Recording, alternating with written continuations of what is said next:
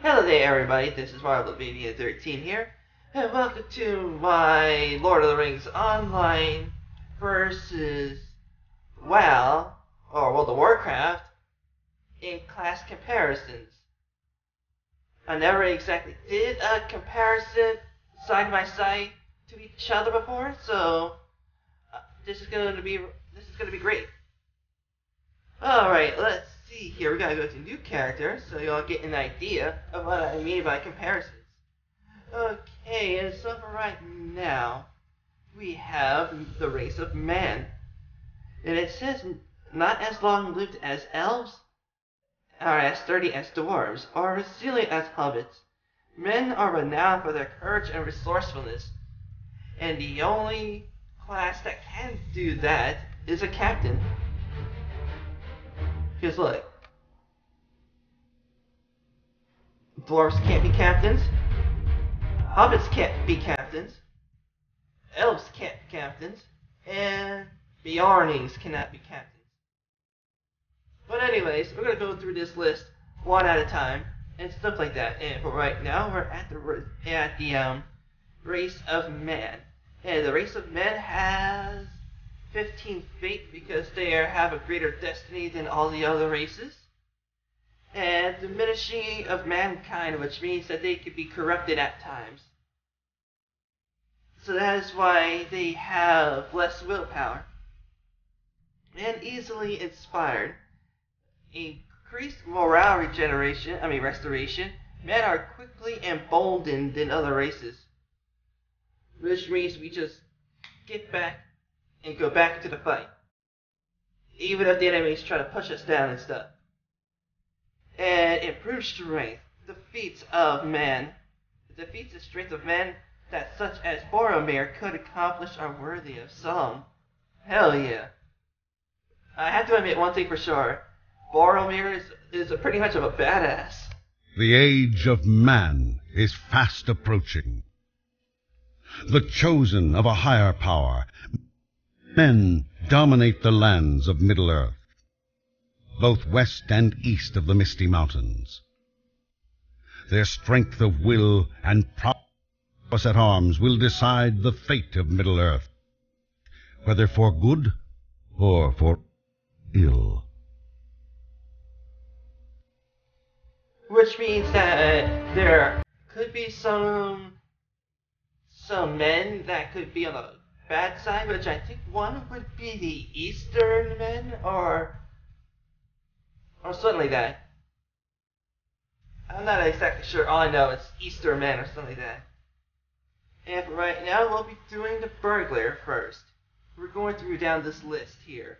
Okay, and it says here the class difficulty of a burglar is advanced, which means that you have to be taking a lot of practice into being a burglar. Well, that's just from my opinion anyway, because I never exactly played as one before. Maybe you all can tell me down in the comments below on which of the classes over here that I should play next. Okay, and the role is support, and it says here that the burglars are masters of debuffing skills. Masters of debuffing, I'm sorry, I definitely gotta start reading better. Let's see here. Skills that causes foes to deal less damage or be easier to kill. They utilize their trick skills to debuff foes and can later remove tricks for additional benefits. Burglars also have stealth skills and are proficient at initiating fellowship maneuvers. In fellowships, a burglar supports his allies while debuffing foes while dealing respectable damage. I technically had a sparring match against a burglar when I was in the Etten Wars, which is the Lord of the Rings Online version of a PvP map. And a burglar just cut me down to shreds. Guessing I work on my meditations or defense at that point. And for right now, it says, burglars are masters of stealth and misdirection. They rely on sleight of hand and startling attacks, which means they technically have to sneak attack to win, but that's just from my opinion, and judging from what this thing is telling me. And and that allow their companions to overwhelm their adversaries. This class is inspired by Bilbo Baggins, who accompanied Thorin and company on their quest to the Lonely Mountain. I bet when the first Hobbit movie came out, a lot of people wanted to be burglars. Alright, and next we have the Captain. The Captain is pretty difficult to do, that's why it says moderate. It's like it's easy, but sometimes it's a little hard because you have to switch the trait lines to fit the situation. Like, I have been a captain for about 3 years now, and still I don't know a lot of. I am not a master at being a captain, but still I do my best to help people out.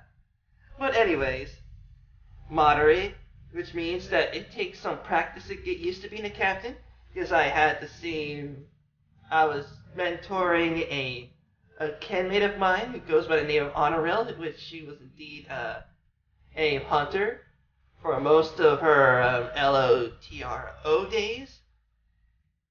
And so hunters are mostly just point shoot, but for the captains it's totally different. You'll see what I mean in the next Captains 101 video. But for right now, we are support role, and it says captains are armored melee fighters and masters of buffing skills that enhance allies, which means that we buff up our team and provide as backup for healing, or backup as tanking, or backup as to support with DPS through skills and stuff. A lot of people say captains rock.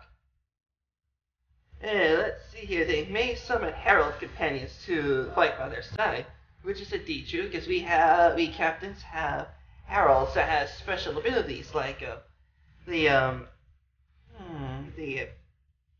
Herald of Victory has minus 10% power usage, and the Herald of Hope has minus 3%. I think it's plus 3% on physical meditation and tactical meditation. And I think we got the Herald of War, which increases your group's damage by 3% from melee to ranged. And we also got an Archer Herald, which should be able to provide some extra, a tiny bit or a little, or something like that, of ranged DPS. And they always have an ally to buff. They also mark foes, giving benefits to all who attack them. And for the ships, the captain supports his allies with healing and buffs while still dealing respectable damage. Oh, that is indeed true. Captains are not the masters of any one trait. We're not masters of healing, we're not masters of tanking, we're not masters of DPSing. We're just be useful is to support the groups in whatever situation we can. And I say a lot of things about captains because I have been a captain for about 3 years now. And I tried to do the other classes before, but then a lot of people were saying, please help us out in our groups, which I'm not saying that in a bad way, because normally as a captain I have to do my best to help out people in need and stuff like that. But for right now, it says captains of Middle-earth hold the future in their hands. By their own strength of arms and inspiration they instill in others, they must lead the free peoples to victory. The class is inspired by Aranor, the last king of Gondor, who was revered both as a captain skilled in arms and as a lore master, which I think that's why we have our pets, because lore masters also have animal pets like birds and stuff. So let's go ahead and watch a class. The captain is a masterful leader, a commanding presence who strengthens her allies, but she is also skilled in the use of arms. Her battle cries strike fear into the hearts of her enemies, while her allies rally to her banners of war. Alright. No, that was pretty cool. Well, anyways, we're gonna go to the next list. I guess I really am trying my best to give out as much detail as I can on this comparison, but at the same time, make sure that this video does not become too long. So please bear with me if it ends up being long. Alright, and we got ourselves the champion, which is class difficulty is basic because all you got to do is to kill things. And that's what it says here, damage. And it says champions wade into battle, swinging their weapons in all directions, dealing significant damage to many foes at once, which means that this is the AoE, which is known as Area of Effect Damage type class. But that's just from my opinion. Maybe you all can tell me down in the comments below on stuff I missed, or your opinions on if my comparison is indeed correct or not correct or something like that. But anyways, which one was I at? Oh yeah, here we go. Which each strike their fervor grows, allowing them to use even more potent skills. Special stances may be used to increase damage dealt at the cost of defense, which is indeed true because as a captain, I had to sacrifice offense.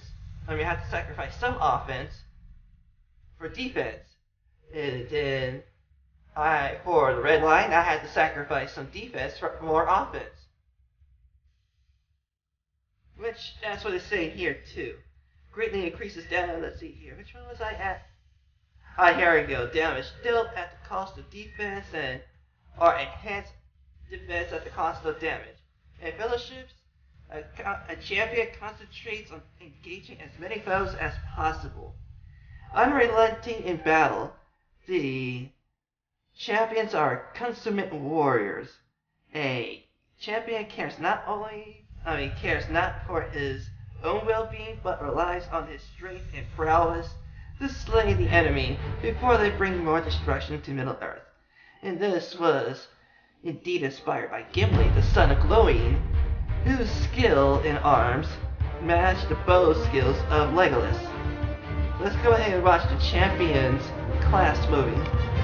The champion is the consummate warrior, unrelenting in battle. His fervor allows him to make increasingly powerful attacks, dealing great damage quickly and efficiently. Oh, that had to hurt. Alright. And now, we got ourselves the Guardian. Which the Guardian is basic, which is your main tank. Because you can all see here, the role is defense, which we see is more suited for tanking. And Guardians wear heavy armor and have many defensive skills that allows them to survive battles against the most fearsome foes. The Guardians also have skills that draws foes' attention away from their allies to them and to themselves.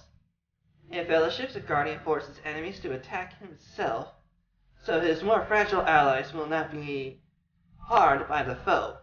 The Guardians, the lore says that the Guardians are the stout protectors of the weak and defenders of those in need, loyal companions to the end. A true Guardian stand in the forefront of battle, shielding their allies from the enemy's assaults. And this was inspired by Samwise Gamgee, whose loyalty to Frodo Baggins knew no bounds. Which means that Sam thinks that he's like the best friend to Frodo. And so as any best friend would do, is to have their friends back. And so that is why he is Samwise Gamgee inspired. So let's go ahead and watch the movie on The Guardian is a protector of the weak and defender of those in need. He is capable of withstanding mighty blows and retaliating in kind. The true Guardian stands to the forefront of battle, shielding his allies from the blows of their enemies.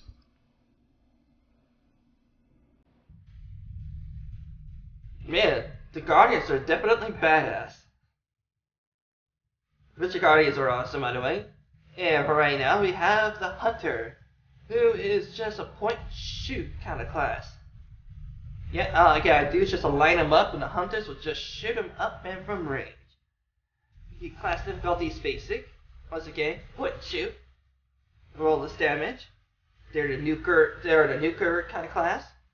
And the Hunters are proficient at dealing significant damage to a single foe at long range. Their basic bow skills generate focus points, allowing them to use even more potent skills. If a foe manages to close into melee, the Hunter's dual-wielded weapons are capable of the final blow. A Hunter concentrates on quickly killing foes one at a time. The lore of the Hunter is that Hunters are masters of field and forest, unmatched in their dexterity with the bow. They use their survival skills to guide companions and lay traps for enemies. The coming of the enemy has forced them to adapt these skills to use against new prey. This class was inspired by Legolas, which was indeed true because in the movies, and I think perhaps even in the books, that Legolas would normally use the bow. But as you all can see in the movie, The Hobbit in Lord of the Rings, that he would use daggers for close quarter combat.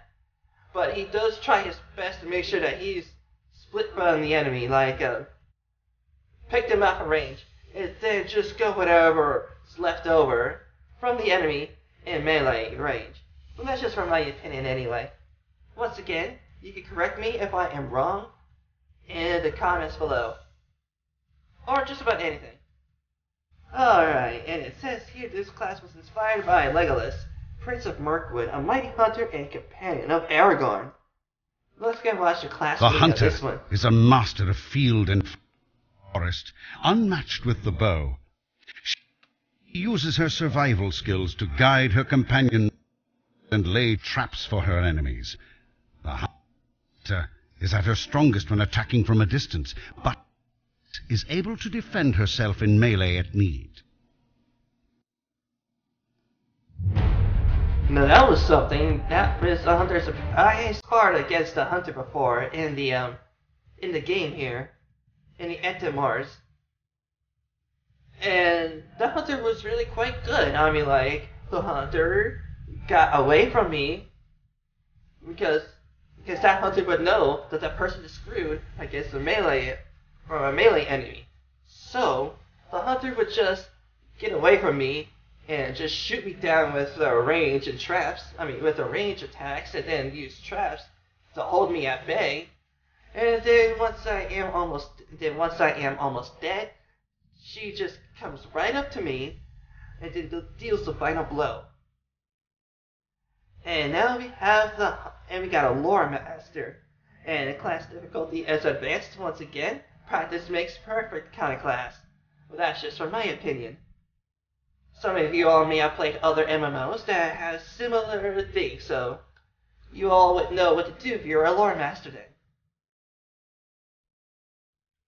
then.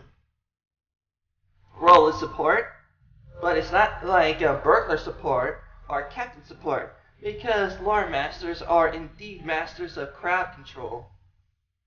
Well, burglars use for debuffing and stuff. And let's see here, role is support, and lore masters are the masters of crowd control. They trap foes and keep them from fighting.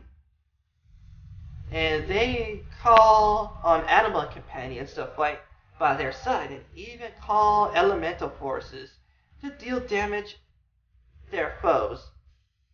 To damage their foes. I'm sorry, I think we gotta start reading better. In fellowships, the lore master concentrates on supporting his allies, primarily by hindering the foe's ability to deal damage. The lore says that the lore masters are seekers of knowledge and the guardians of wisdom. Through study of bygone ages, they learn ancient secrets and allow them to hinder foes, as well as protect against dark powers of the enemy. They have many skills that invoke the natural world of Middle-earth, but it's draining on the will plus the costly their morale to fuel some of these powerful skills, which means that these guys are like mages in a way that you have to sacrifice some of your blood, or morale they call it in this game, to come up to use more power. Like what captains would do at times, like reforming the line if we are going to be putting out some more healing at the cost of about half of our morale. And that's just from a captain's point of view. But anyways, the class was inspired by Half-Elven, the Elf Lord and Master of Rivendell. Let's watch this. The Lore Master is a seeker of knowledge and a guardian of wisdom. He wields ancient secrets and lore to confound his foes and aid his friends, protecting them against the dark powers of the enemy. Oh, that was pretty sick. I thought the Lore Master was indeed inspired by Gandalf, because as you all can see here, Gandalf carried a cane or a staff of some kind, and they also carry swords. Let me see here. As you all can see here, for the way that he has his hand like this, which means he would have a sword in his hand at some point, but that's when you level up your Lore Master more. And we have the Minstrel, who I call the guitar hero of the classes, because the class difficulty is moderate, which means that you have to do some practice to be a good minstrel, but that's just from my opinion anyway, because I was in a group when the group leader kicked out 2 minstrels from the group because from what he or she was saying to me at the time is that they had no idea on what they're doing. And so training 2 minstrels for 1 captain, that is a bit sad for my book. But yeah. And it says here the role is healer. And the gameplay says the minstrels are known for their healing abilities and are capable of dealing respectable damage with war speech. They have a variety of support skills and special ballads. Using a ballad, guitar rocking. Let's see here. Using ballads unlock more potential potent ballads, which accumulate with powerful anthems. Which the minis definitely have their own personal rock anthem. I don't know much about minis, but I know they have a rock anthem. I'm kidding. They have a lot of anthems. Let's see here. In fellowships, a minstrel keeps his allies healed and supported. Nice. The lore of this is Middle-earth is a land deeply infused with music, and true minstrels are skilled at tapping into that power. Weave songs and tales so stirring that their companions' morale will not fail. Which is indeed true. My butt was saved by a minstrel lots of times. Tons of times even. And perform greater feats of prowess. They can use utter words of true power and ward against the forces of darkness with their anthems, which was indeed pretty cool. Know that they could use their guitar hero skills to good use. And this class was inspired by Luthien to Winnebago, I think I'm saying that right, whose elevated voice be gold, friend and foe alike. Freak yeah! And now we have, let's go ahead and view this. The minstrel is the heart of a fellowship, a herald of hope and renewal. He uses his knowledge of ancient songs and lore to ward against the forces of darkness and bring relief to his companions. Okay, I have to admit the minstrels were badass as well. And now we have the warden, which you definitely have to do practice makes perfect, but that's just from my opinion. Because I know some friends of mine from several years ago who played as a warden, and then people say that that person sucked at being a warden. So yeah, they do great damage with their bleed attacks, which I think they're pretty awesome. I sparred against a warden before and ended up losing, because their abilities far surpass the captain's ability. But that's just from my opinion. Once again, comment down below on your opinions on the classes. Or suggest me if I'm wrong and stuff. Oh well. Okay, let's see here. Class difficulty advanced. Role defense. Wardens are mobile. I mean the gameplay is wardens are mobile melee combatants who uses javelins for initiating combat against the ranged foes. For initiating combat against ranged foes.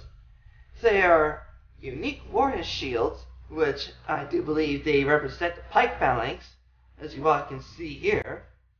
The spear would be the sarissa, or sistine, from ancient Greece, and the shield would have a little special. The warden shields would have like a special curve. I think at the top of the shield, which would be I think here, and that's in fact should be like right about here that they have a special curve, and that is for fitting their spears into. But anyways, they're unique warden of here we go. Their unique warden shields and variety of defensive skills allows them to stay in a fight longer than most. Basic warden skills build their gambit chain, which can be spent to unleash special gambit skills and fellowships or warden forces enemies to attack himself, so his more fragile allies will not be harmed by the foe.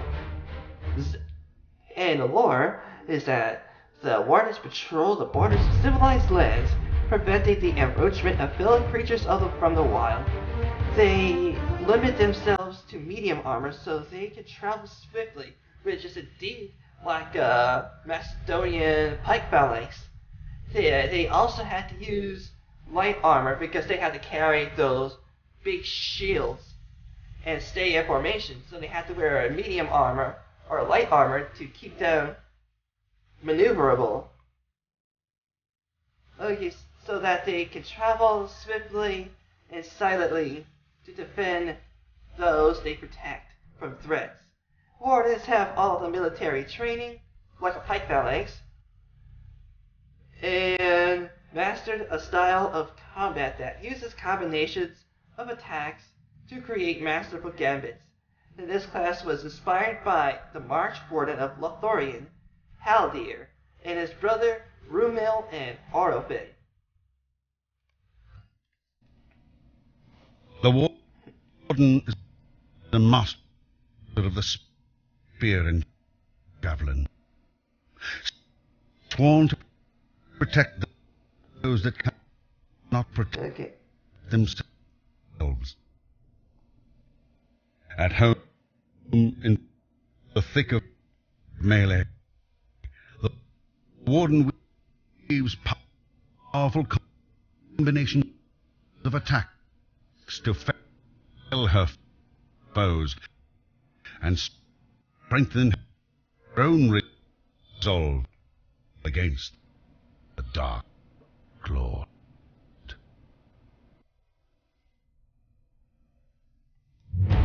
So that was just awesome. Perhaps I should be a warden someday once I make up another character. Maybe you all can suggest down in the comments below, or what is the next class you all want me to do for this Lord of the Rings game.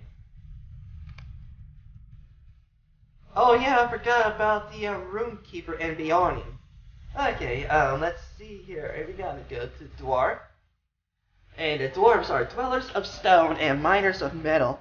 The dwarves are a doughty folk, resistant to the corruption of the enemy, but not to greed. Which was indeed true, because in the Hobbit movies, that the King of Erebor, before Smaug came, was indeed was a good person at one time, but then the King of Erebor saw all his treasure, and he was so greedy at that time. And that made Thorin greedy as well. I mean, I had to admit, I would have been greedy too if I'd seen all that treasure with my own eyes. And it says sturdiness, which you get increased might, vitality, and common damage limitation. Dwarves are sturdy race, which means that I think dwarves would be a perfect tank. And stocky, which is reduced agility. Dwarves are less agile than other races. And dwarves of the Lost Kingdom. Reduced fate, the dwarves' time in Middle Earth is fading. And unwearying in battle. Bonus to morale and power regeneration in combat. Penalty to morale and power regeneration out of combat. Okay, so these guys are like Spartans in a way. That they only can get their adrenaline from battle. And allows them to use one-handed axes. Axes have a small chance of reducing target's armor. Hell yeah, let's go ahead and watch this movie. Calling the mountains and hills home, the dwarves are a sturdy folk, dour-handed warriors, but also crafters of great skill. Many of their ancient halls lie in ruin, but their battle cry still resounds across Middle-earth. Baruch, Khazad, Khazad Aimenu. That one. Yeah, I remember that. The Dwarven Guardian I saw that was randomly in South 3 said that out loud, and I was like, dude, that is so cool. It freaking scared the crap out of me too. Alright, let's see here. We'll be doing the Hobbit race. We got the small size. Reduced might. Hobbits lack the physical strength of other races. Hobbit toughness. Improved vitality are remarkably tough. Which is indeed true too. Hobbits are tough sons of guns. I would know. I sparred against one. And rapid recovery. Improved morale regeneration out of combat.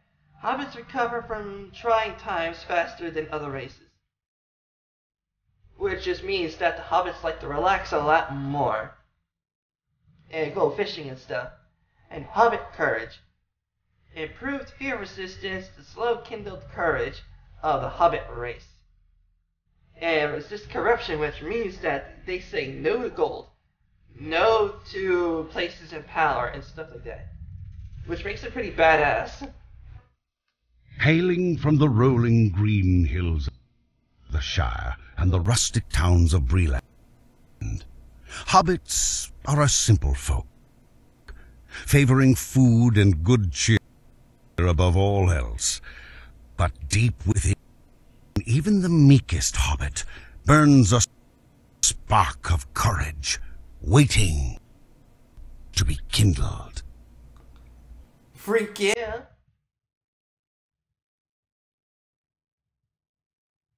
Alright, and now we have the elf. Oh, here we go. Now we can do Rune Keeper. So, let's see here. So, Rune Keeper's class difficulty is moderate, and they have a damage and healer, which means they can do damage, but they have to switch trees if they want to focus on one thing or the other.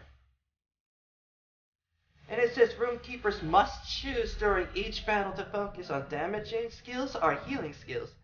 Either choice will shift their attunement, which means like I've seen a Rune Keeper who has a fire rock, or is it a lava rock? I'm not exactly sure. And that is indeed a damaging rock. And then also there is a rock for healing, which I don't know what that one is called. And let's see here, okay, here we go. I was right here. Unlocking more potent skills, but restricting access to others. In addition, they have support skills that always have been in use. In fellowships, rune keepers keep allies alive by healing or deal significant damage to foes. Okay, the lore of this one is the rune keepers are gifted linguists and masters of true names. With the knowledge of a rune keeper, crafts powerful rune words that help to free peoples, known as freeps, through unparalleled mastery of Angrithias, I think, or Angerthas, and Tangwa runes. A rune keeper evokes much more than normal scribe. Dragor runes deal with battle, which is damage, Nestiad for healing, and Thalos for support.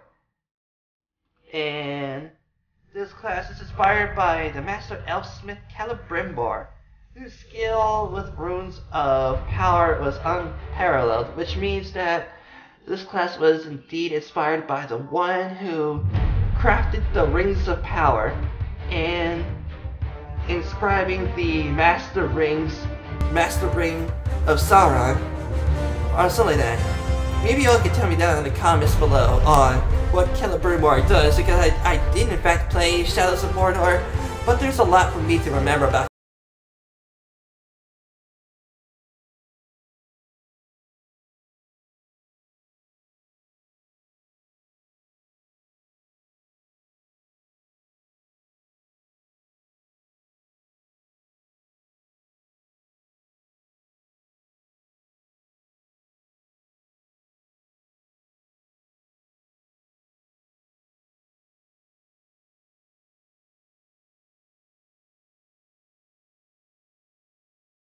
the agility of the wood, and fading of the firstborn, reduced fate. The time of the elves in Middle Earth is nearly at its end, and suffer no illness, which means they are more disease resistant and poison resistant than any other race there is. Let's go ahead and watch the race movie on this one. The kindred of the elves dwell among the woods and dells, lingering in Middle Earth out of love for the land. Though their glory is diminished, and the day draws near when they must cross the sea, those who remain continue the ancient struggle against the shadow of the enemy. Man, that's a bit sad, but pretty badass too, knowing that the elves would be out there trying to get over to the undying lands of the West and stuff like that. And for right now, we are the Bjarnings. The Bjarnings are a descendant of ancient men and can skin change into bears, which you all have seen in that part in the Battle of the Five Armies, the Hobbit movie, where you would see this one guy who can shapeshift into a bear. And this is a Bjarning from that movie. And they are gruff, distrustful, impolite, and respectful to all things. Respect all creatures of nature, and hate orcs more than anything because they trash the forest and stuff like that. And the orcs better start littering in these Bjarnings' forest, otherwise the Bjarnings will be mad and decided to call out the park rangers and say, "No littering, or I'll gnaw your heads off." Well, that's what I would do anyway.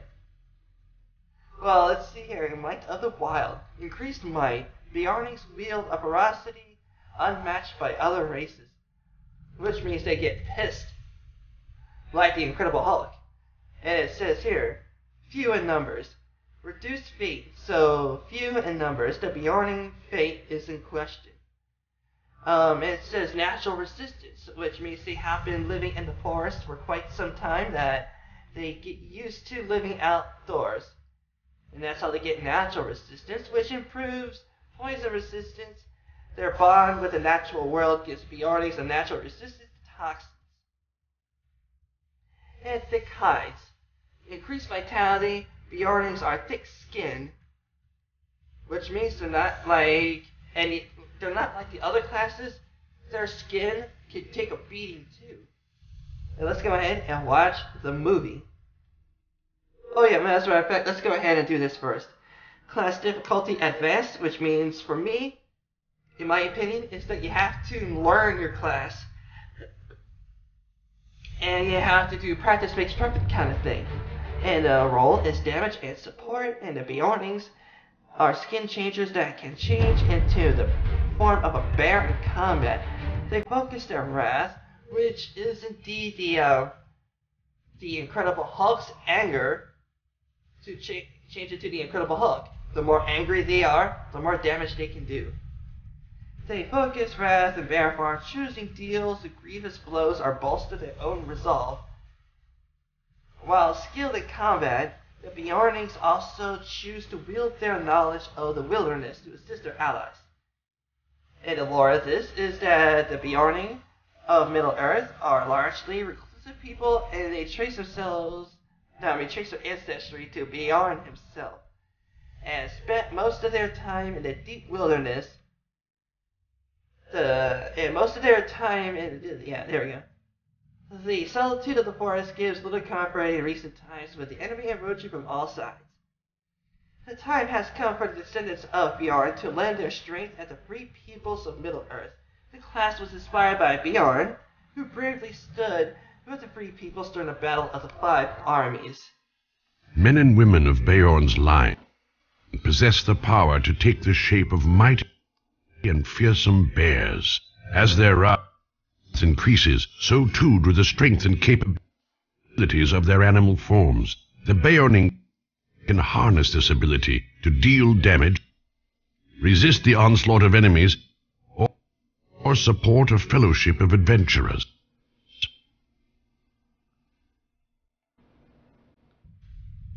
Well, that was pretty cool, really. And also, for every race, you could choose between female and male, which is indeed pretty cool too. I mean, very cool. Yes.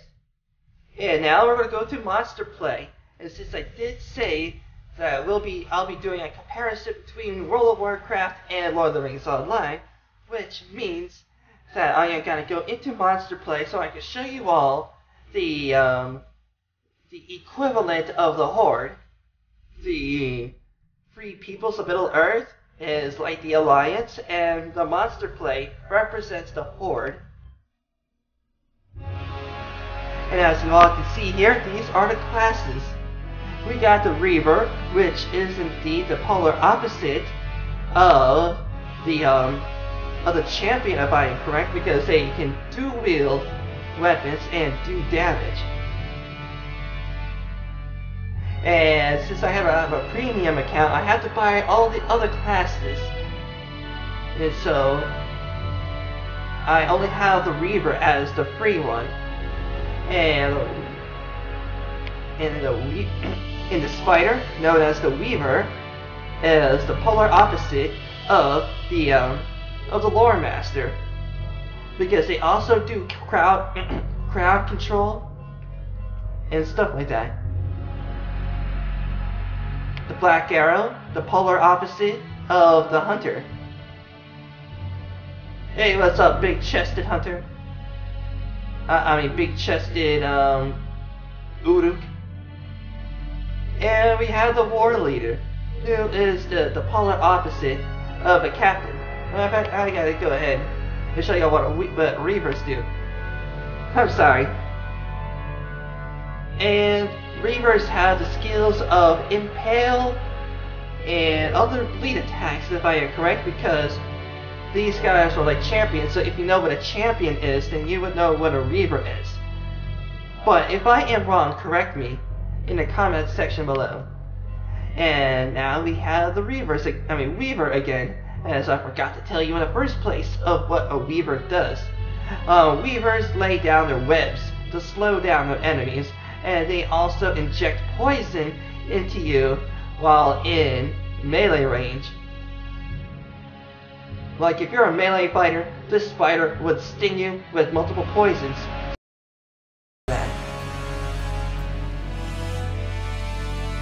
Just like a Lore Master, they put out their debuffs and or something for using for crowd control to lessen the damage and to, you know,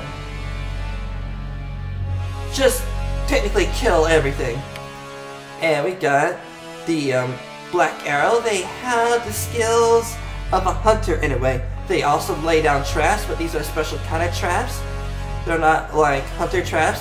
One of them, I think, is burning oil on the ground. I'm not exactly sure, but maybe you all can tell me down into the comments below once again of what a Black Arrow does. Because all I know is that the Black Arrows are the polar opposite of the hunter.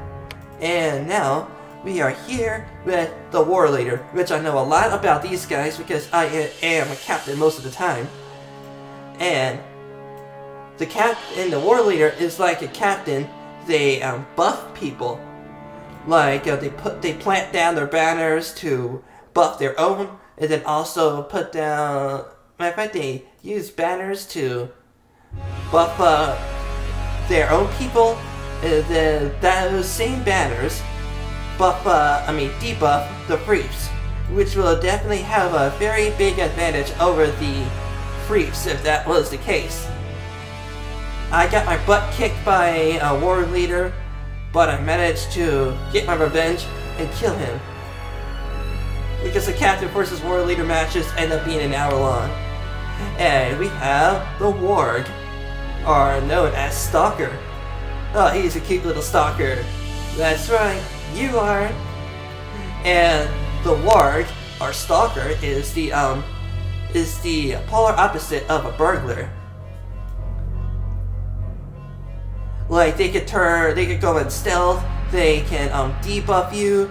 They can lay down puddles of their own urine to debuff the Freeps, and all other things.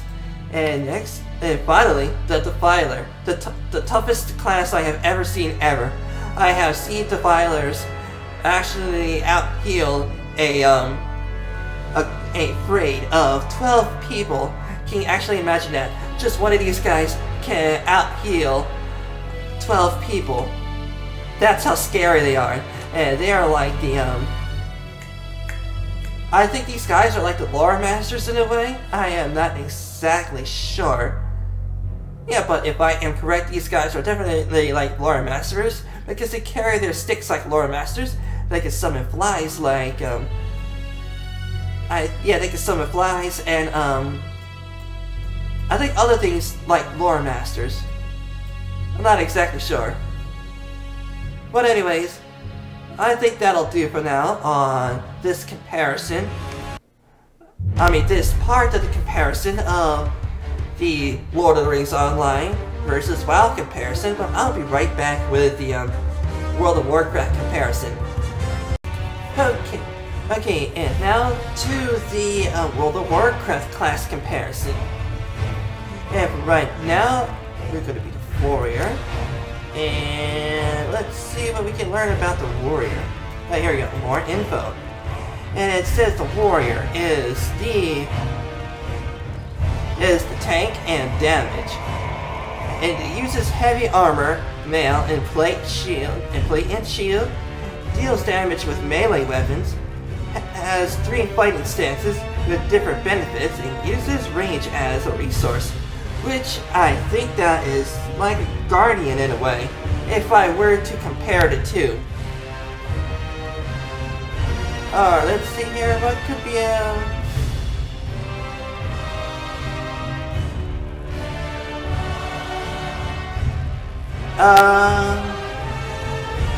yeah, I think I will do this one as a tank, just for now.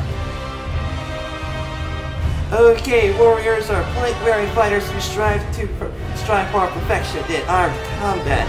As warriors deal damage, they generate rage, which is used to power special attacks.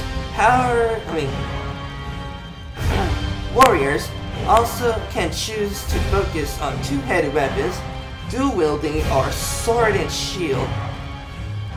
Warriors have several abilities and let them move quickly around the battlefield. Their primary stat is strength.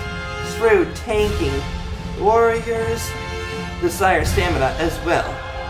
So I'm guessing that this is a mixture between a guardian and another, I think this one here would be a champion, I think. Because technically champs can guard and, champs can tank and do damage. Yeah, so I want to call this one a champion. If I were to make a comparison. Maybe you all could tell me in the comments below, because once again, I was going to say this in the beginning of the video that this is my very first comparisons between two games. So please bear with me. Alright.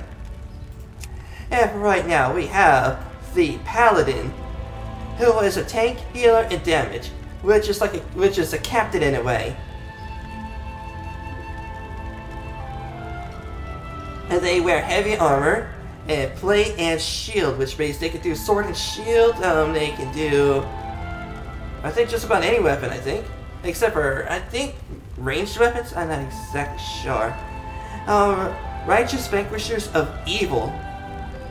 And deals holy damage and melee damage, which in Lord of the Rings Online, a captain can deal light damage on certain skills.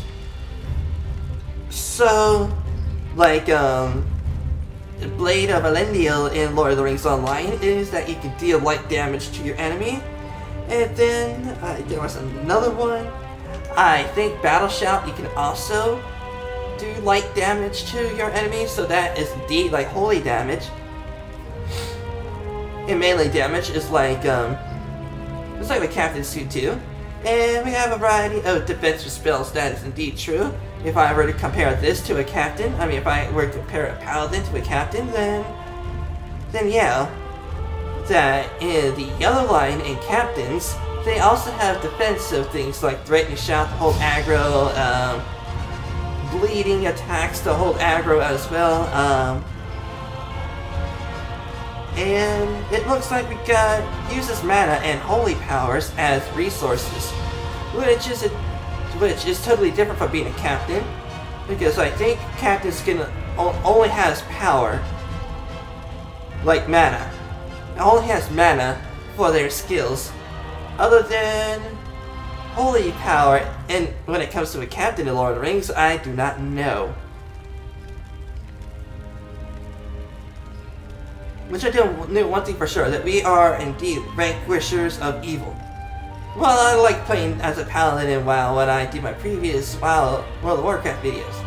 But anyways, paladins are heavily armored fighters and defenders who uses holy magic to heal wounds and combat evil, are relatively self-sufficient and have many abilities targeted at death preventions, which is resurrections, which we got in captains too, like revive dead allies. You get that a lot. And they can focus on two-handed weapons, two-handed weapons, shields, or healing. Their primary stats depends on the role, which is indeed like a captain does, except for in the captain that you don't only have one trait line or specialization, you have 3 that you can switch at any time. Like, I played a paladin and I tried to switch my role to experiment on its healing capabilities and its tanking capabilities, but it seems it won't let me do that in this game unless I am missing something. You all can tell me down in the comments below. Okay, the next is the Hunter, which is indeed like Lord of the Rings Online Hunter, as you all can see here. Got the bow, and this class has, let me see, I just want to make sure.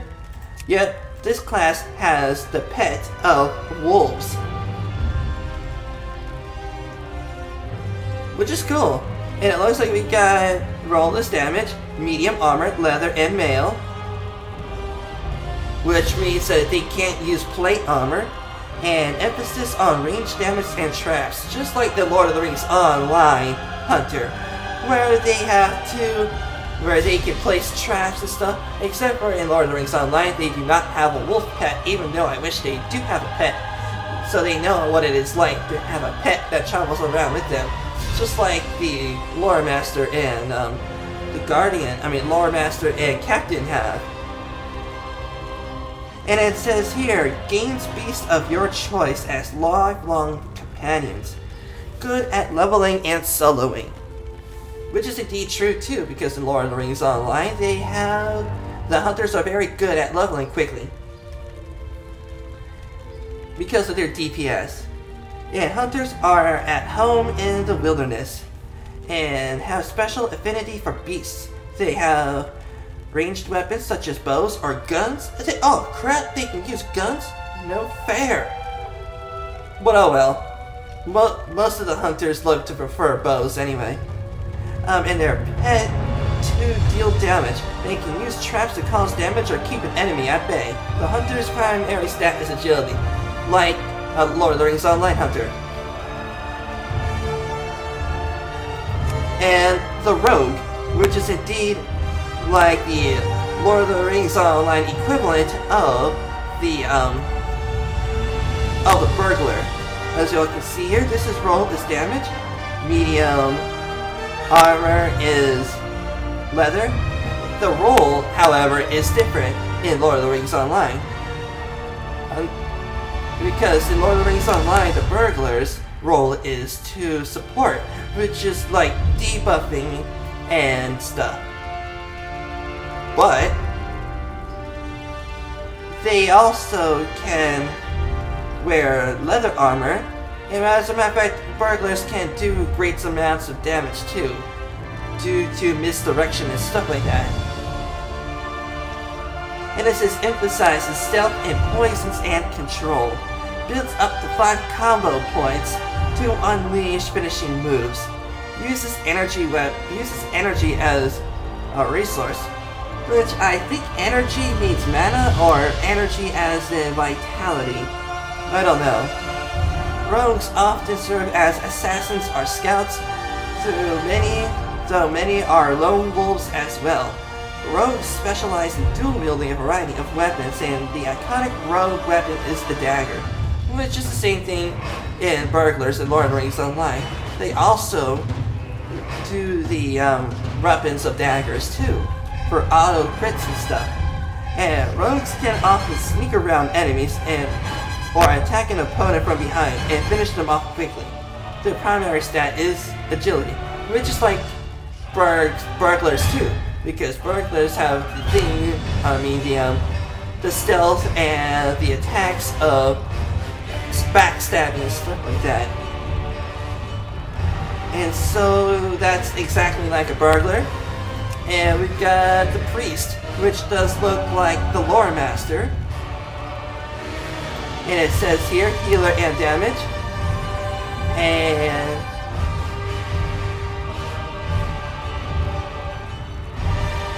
yeah, this is definitely like lore masters. And let's see here, heal damage with holy magic, causes damage with shadow magic. Same thing like a lore master in a way, except for causing damages by summoning elemental attacks. And heals, I'm not sure about lore masters because I know they can in fact heal. My butt was saved by a lore master before. And it says uses mana as a resource. Uses mana as a resource. Priests are well-rounded healers with a variety of tools. However, they can also sacrifice some healing to deal damage with shadow magic. Within society, priests act as spiritual leaders of their respective races. The priest primary stats are intellect and spirit if healing. Okay, so the stats do change depending on what specialization they are on. Okay. And now then, for the mage.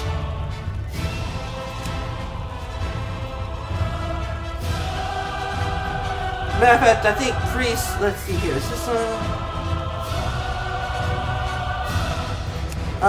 I think priest would normally be a minstrel in a way. Yeah. I don't know. I seriously don't know. There's some similar classes in this game that are similar to lore masters. But I do believe priest would definitely fit the role of lore master. And mage, which is damage. And it deals, let's see, light armor is cloth, and it deals in frost, fire, or arcane magic damage. Can polymorph enemies or freeze them to the ground, which means that they can perhaps turn an enemy into a cat or a kitten, or freeze them into the ground, which would definitely be useful for crowd control, and teleports to cities and conjure food and water. Okay, that is something that is totally cool. That's like being an avatar in a way. But you know, the avatar from the Last Airbender. And uses mana as a resource. And it says mages are iconic magic users of Azeroth and learn their craft through intense research and study. They make up for their light armor with potent array of offensive and defensive spells. Their primary stat is intellect, which means the more intellect they have, the more mana they have, and the more mana they have, the more spells they can throw out. If I am correct. Or maybe intellect is mana regen? I am not sure. Once again, I am a total noob when it comes to World of Warcraft. Alright, and now we have the Warlock, which is also damage. Matter of fact, the Priest is... Oh, I see now. This here is the Priest is the Rune Keeper. The Mage is the Lore Master, and the Warlock is the If I were to compare this to Lord of the Rings Online, the Warlock has to be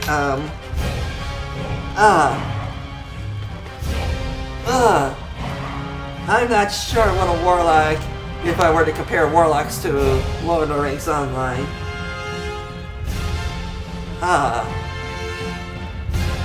Okay, and their damage is, the roll is damage, their armor is cloth, and summons demons to use demonic gifts to empower themselves.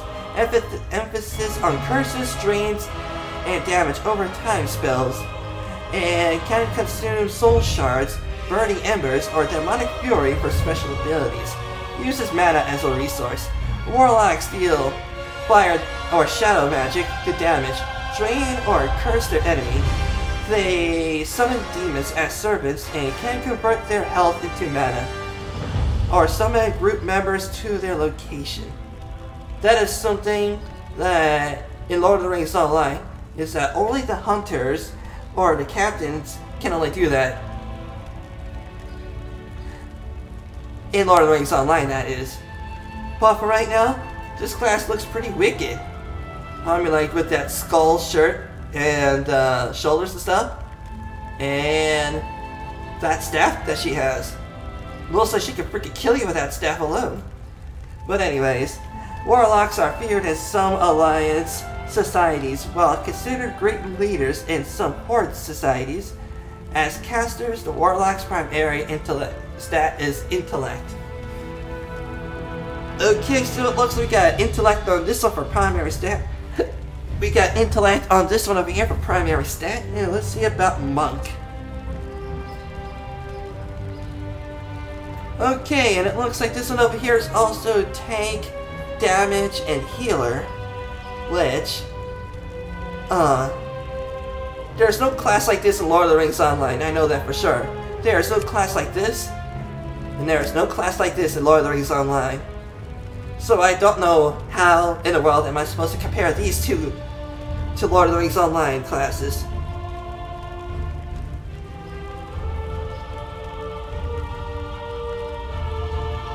Oh, wait a minute, Masters of Martial Arts.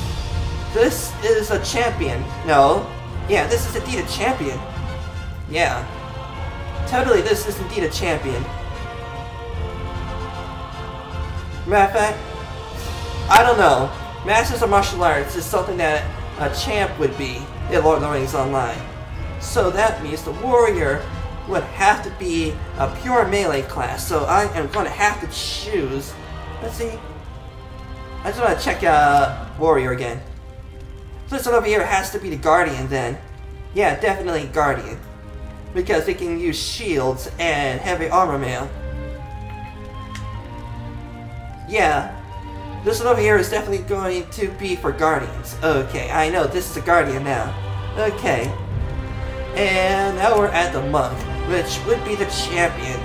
If I were to compare World of Warcraft to Lord of the Rings Online, this would be a champion. Okay. I don't know. But there could be varieties of things that champions can do. I know they can heal themselves in combat, I think. Yeah. So they wear medium armor, masters of martial arts, move quickly around the battlefield to avoid damage, and use chi energy and keep light and dark forces in harmony. The ancient monks of Pandaria uses their martial arts as a way of rebelling against their former overlords. Now rediscovering Pandarian have begun to spread their monastic teachings to the other races of Azeroth. Monks are known their skills in hand-to-hand fighting. Definitely not a champion, I think, because I don't know. I have no clue whatsoever. I am actually clueless. Okay. You all can tell me down in the comments below if you were to compare this game classes to Lord of the Rings Online classes. Maybe you all can give me some insight on what the classes are like. But anyways, healing monks are proficient in traditional medicine and often become spiritual leaders in their communities. Monk primarily stat depends on the role. For agility for tanking and melee fighters, agility for tanking and melee fighters, and intellect for healers. So which means I think the more intellect they have, the more healing they can do. Okay, let's see here if we can get that druid up. Here we go, we got a druid. Okay, and we got the role of tank, damage, and healer. Man, I have no clue on this. Man, I definitely have no clue. And it looks like they have medium armor for leather, shapeshifts into animals and forms, which I think I'll call this one a Bjorning. Yeah, if I were to compare this, it would be a Bjorning, because they can shapeshift into animal forms, which in Lord of the Rings Online, the new class, if I am correct, if it is new, that the Bjorning would get mad and shapeshift into a bear. But this one up here, this druid can shapeshift into many animal forms. So yeah. And they also, Bjornings can also tank and deal damage and heal. So I'll call this one the Bjorning of the WoW classes. And druids are shapeshifters with the affinity for plant and animal kingdoms. There are three types of druids: balance, druids who cast nature or arcane spells at range, feral druids who can take on the form of a cat or a bear to fight in melee, or restoration druids who can heal their allies with emphasis on heal overtime spells.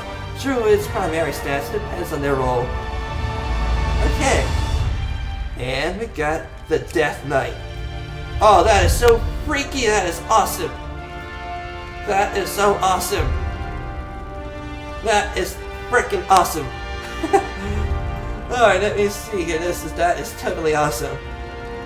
Let me see what it looks like in a Blood Elf. No, I think, yeah, Night Elf's got this thing is pretty awesome. Alright, I think I switched this over to me. Oh, that's even awesomer. That sword is bigger. Let me see. Totally, this sword on the male side is beefier than on the female side. Which I do believe that the female side should have a little bit more armor, because anyone can just go up to the stomach area and swing their sword into it and chop them in half. So they should definitely have the females to have more armor on them. Oh man, then the Death Knight is tank and damage. Matter of fact, I think the Death Knight would definitely be Guardians. And then, I don't know.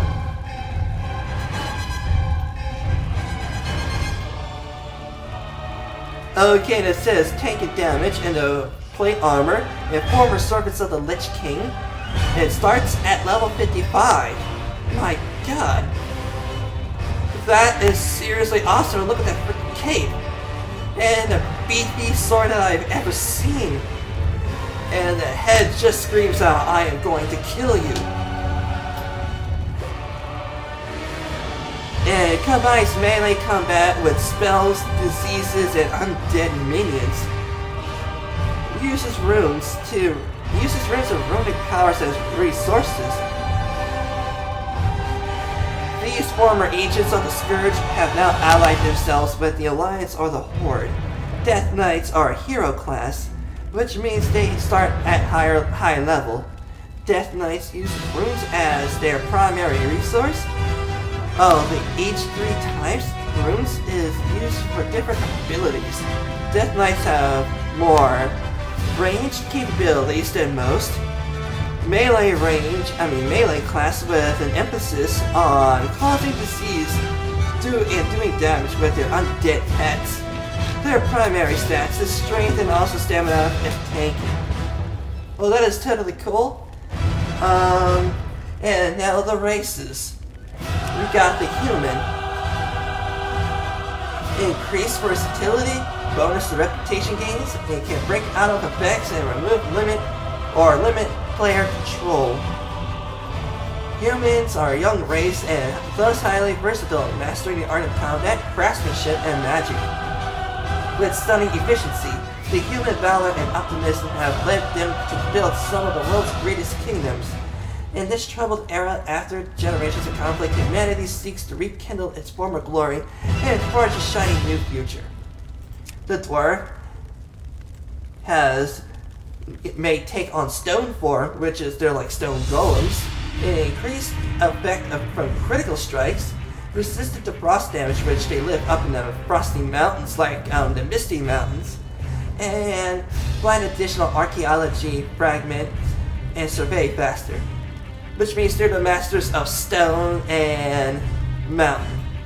In ages past, the dwarves cared only for the riches and taken from the earth's depths. Then record the surface of a godlike race said to have given the dwarves life and an enchanted birthright. Driven to learn more, the dwarves devoted themselves to the pursuit of lost artifacts and knowledge. Today, dwarven archaeologists are scattered throughout the globe. Night elves can fade into shadow, more difficult to hit. Wisp, while dead for faster movement, resistant to nature damage. This will go on forever. I'm sorry, people. Let's see here. Faster movement while stealthed, faster attacks at night, increased critical chance during the day, which means that they can strike without fear in the night and increase critical chances by day, which means they are total badasses in a way. And tens of thousands of years ago, the Night Elven founded a vast empire, but their reckless use of primal magic brought them to ruin and briefly withdrew to the forests and remained isolated until the return of their ancient enemy, the Burning Legion. With no other choice, the Night Elves emerged at last from their seclusion to fight for their place in the new world. And the gnomes. Oh, that's a cute little Death Knight gnome. Oh man. Let me see what they look like without being the Death Knights. That's so cute. That's like a hobbit. Oh man. Okay, this game definitely has a lot more races than Lord of the Rings Online, that's for sure. So this is definitely going to take me a while if I am going to do a total detailed comparison between the two games. Many escape from speed altering effects, increased resource pool, resistant to arcade magic, engineering skill increased, and attacks faster. Through small in stature, the clever gnomes of Kazamodan have used their great intellect to secure a place in history. Their subterranean kingdom of Nomagren, I think, is a marvel of steam-driven technology, which does remind me of the Dwemer from Elder Scrolls. And their skill at both engineering and arcane arts have been a tremendous benefit to the Alliance across numerous campaigns. And oh man, this guy is freaky looking. And his jewel crafting skill increased, may heal self or others over time, increased intellect and strength, and shadow damage to resist. And this class's name is the Draenei. I think I'm saying that right, or Draenei, or something like that. Driven from their home world of Argus, the Honorable Draenei fled the Burning Legion for eons before finding a remote planet to settle on. They shared this world with the Shamastic orcs and named it Draenor. In the time the Legion corrupted the orcs, who waged war and nearly exterminated the peaceful Draenei. A lucky few fled to Azeroth, where they seek allies in their battle against the Burning Legion. And we have the Wargrid. Huh? He can have a human pet? He can have a human pet. Is that, I don't know if that's a pet right there, or he is just one badass looking pet. Oh, I don't know. He can periodically move quicker, and this class name is Wargrid, and resistant to nature and shadow damage. Skinning skill and speed increased, which means that he would be the perfect forester for making leather armor and stuff. Okay, the Wargrid were the first unleashed upon the Eastern Kingdoms by Archmage Argol during the Third War, primarily used as a weapon against the Scourge. The beast soon proved to be a burden greater than the humans of Lordarian, could bear. A mysterious curse began to spread among those who fought alongside the Wolfmen, causing them to become Wargrid themselves. The curse rapidly spread as it reached Gileanas. I think I'm saying that right. Trapping its inhabitants behind the very walls built to protect them.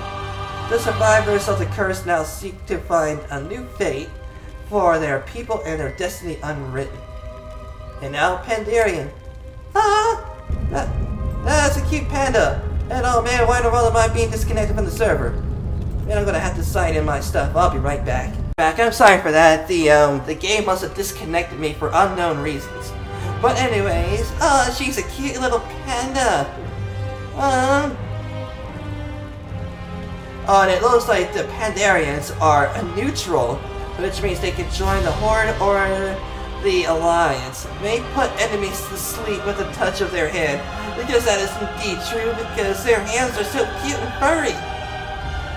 And inner peace means twice as much breasted experience, and increased benefits from eating food.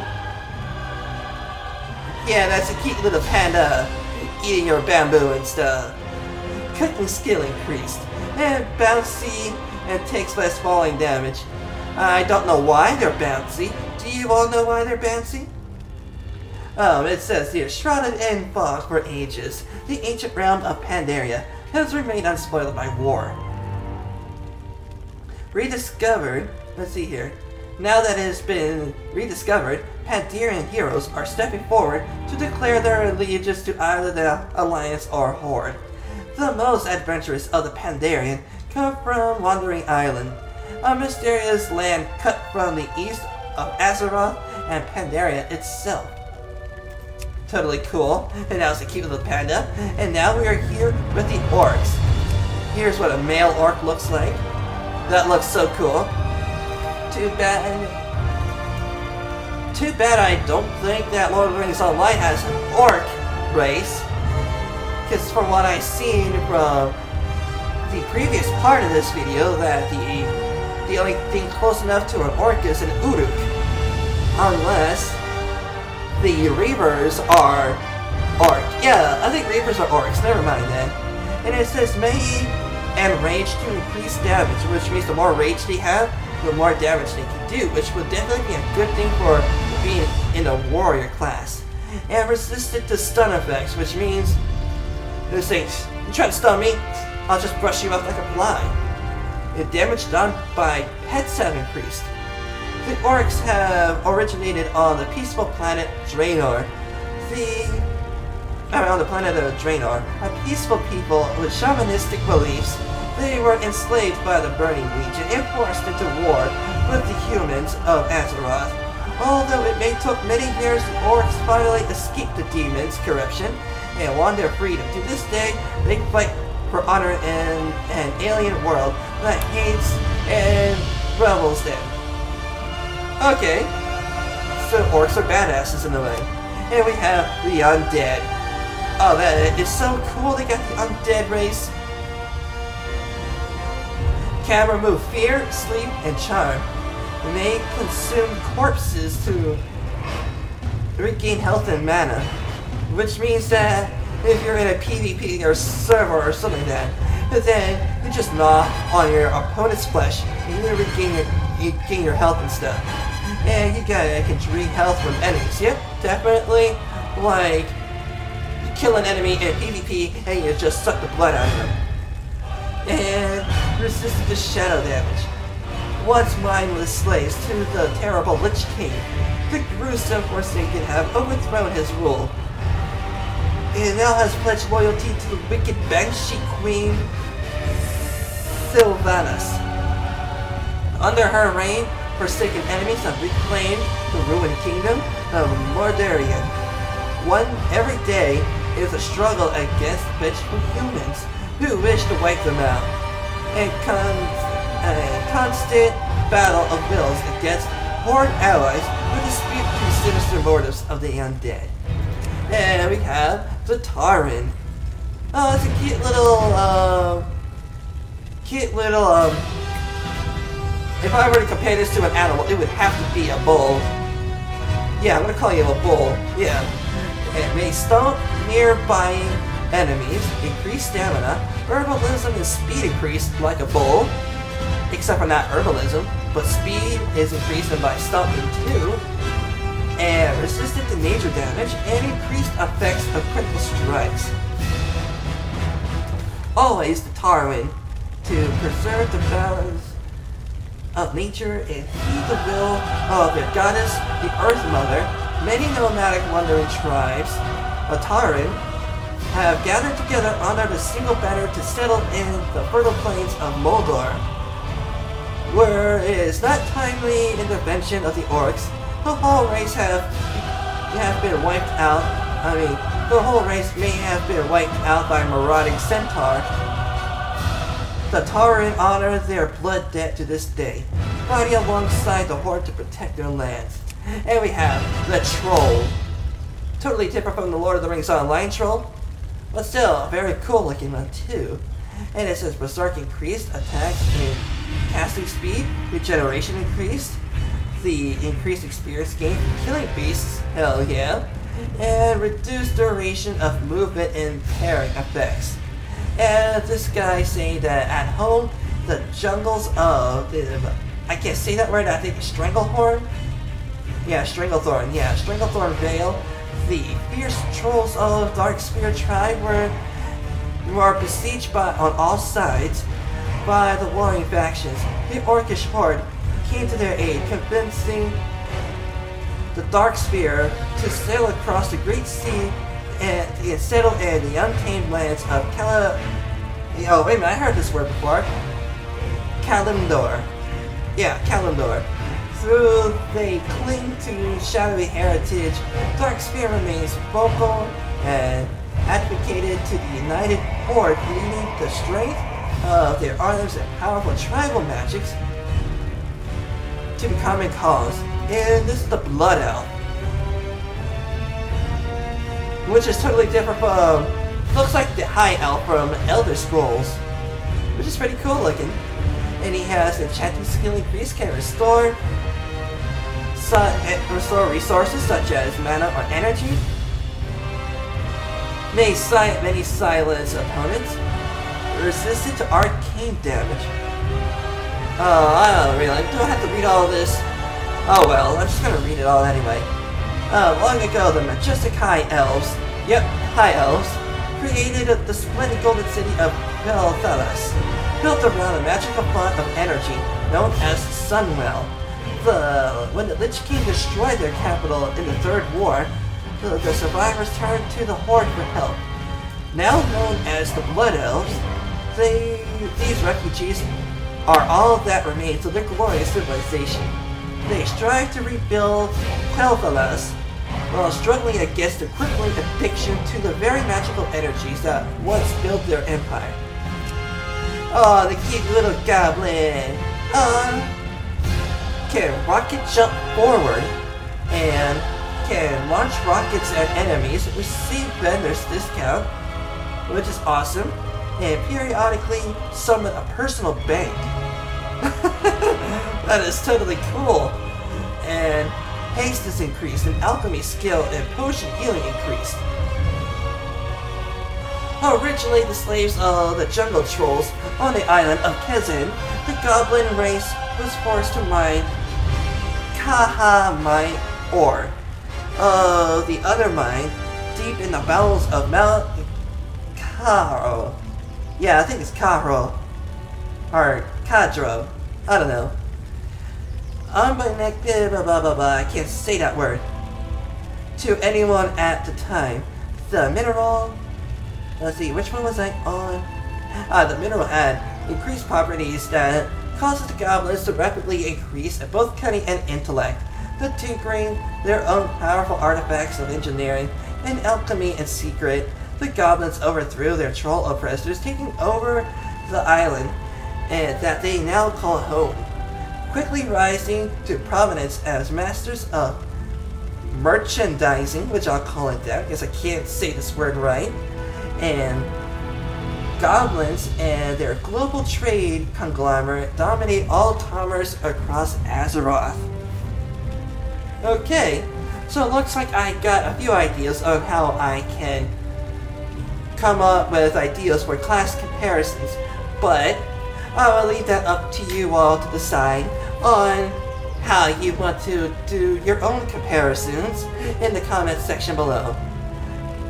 But anyways, this is indeed Mario Oblivion 13 signing off, and I hope that you all have a good day. Yeah.